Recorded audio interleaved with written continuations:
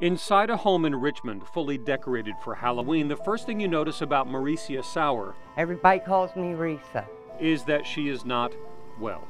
I have COPD, lightest mutation, factor V. But her Halloween shirt also tells you this is a woman clinging to life and to a sense of humor.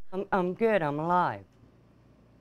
I mean, every day I wake up, that's a good thing. She's been told by doctors that congestive heart failure will take her soon, a death sentence, but a sentence she's not facing alone. And just trying to struggle through it. Her husband Johnny is by her side, and so is a list. Slow dance with Johnny again. A handwritten bucket list. If you read the list, there's nothing grandiose on the list. A list devoted mostly to reconciling with God and with her family and friends. But then there's item number 6, dinner from Red Lobster. The restaurant delivered it in person, a simple request with a not-so-simple meaning. The first time he told me I love you, he took me to Red Lobster.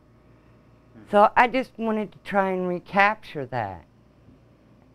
And we did. It was nice.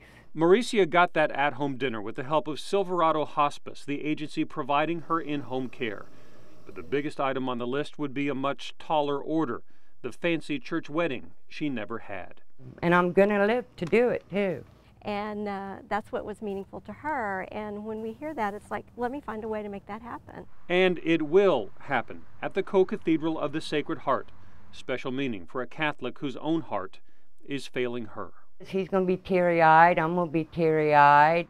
I can go to my grave knowing it was a real marriage, not just a JP. Silverado Hospice suggests to their patients that they make a bucket list to have something to live for, to drain every minute out of every day. If you can still move about, do it.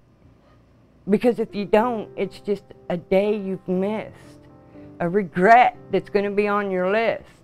And I don't want regrets on my list. A dying woman's last wish and worthy advice for the rest of us too. In Richmond, Kevin Reece, KHOU 11 News. This is my Halloween costume. At Halloween, we met a woman in Richmond, a woman dying.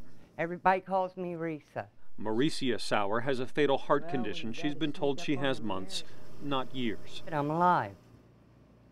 I mean, every day I wake up, that's a good thing. And in these final days, she made a bucket list. Slow dance with Johnny again. A handwritten list of the last moments she and her husband Johnny hoped to share, including the big church wedding they never had. And I'm going to live to do it, too. Saturday, she did live to see it. May your blessings be upon them eternally. The Co-Cathedral of the Sacred Heart, the biggest Catholic sanctuary in Houston. Will you love, honor each other as man and wife for the rest of your lives? Yes, we will. Yes, we will. When people heard Reece's story, they helped this last dream come true. A hairdresser, a florist, a photographer, all donated their time. I, John, take you, Reece, to be my wife. To be my wife. Silverado Hospice made the rest of the arrangements. In good times and in bad. In sickness and in health. In sickness and in health. So that a woman in failing health could live her dreams at least one more day. I will love you and honor you. All the days of my life. All the days of my life. Everything I've been waiting on. And I'm just happy it's here. You may kiss the bride. Mwah. I love you. I love you. When we first met Reece, her advice to the rest of us was to never waste a minute. Live every day like it is your last. Oh, it's phenomenal. That's my bucket list. It's great. And that's the last lesson she left us as she walked down the aisle. Her pastor told her love is eternal, but walk with purpose, knowing our time in life's aisle is not. Kevin Reece, KHOU 11 News.